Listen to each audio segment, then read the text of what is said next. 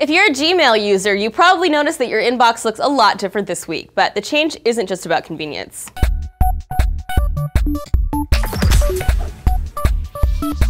Many of us use Gmail as our primary email account for personal or work, and more likely than not, it's gotten a little cluttered over the years, with deal promotions, personal emails, and random other communications all mixed in together with no built-in organization.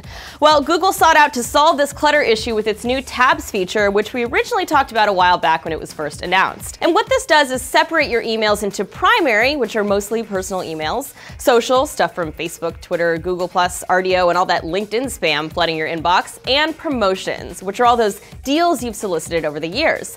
You can also opt into two others, updates and forums. But you may also start seeing promotions that you didn't sign up for at any point in that tab. Recently, Gmail users started noticing that ads were sneaking into their inboxes via the promotions tab. One user tweeted out a screenshot of what the new ads look like, and they're basically what you used to see along the top of your Gmail, just in your inbox, along with all the other promotional stuff you may have signed up for. They're yellowish color, unlike the rest of your emails, indicating that it's an ad. Still, they're rubbing some people the wrong way, some boldly predicting Gmail is about to jump the shark. And although the ads are served to you by Google, not by the advertisers themselves, they do function like a regular promotional email.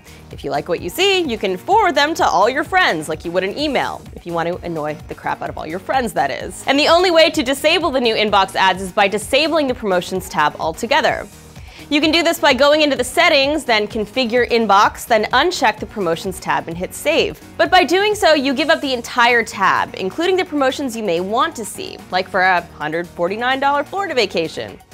Alternatively, you can give up the tabs entirely and go back to the old inbox by disabling all of the tabs. And on a separate Google note, it was reported by the Deep Field research firm that 60% of all internet end devices and users exchange traffic with Google servers during the course of an average day. 25% is directly from Google, which explains why they've recently invested $1.6 billion in building data centers over 3 months.